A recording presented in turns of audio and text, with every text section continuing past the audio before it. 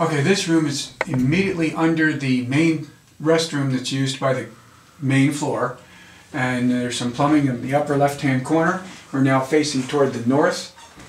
This white instrument here is our on-demand hot water heater, all replumbed by Richard and working fairly well.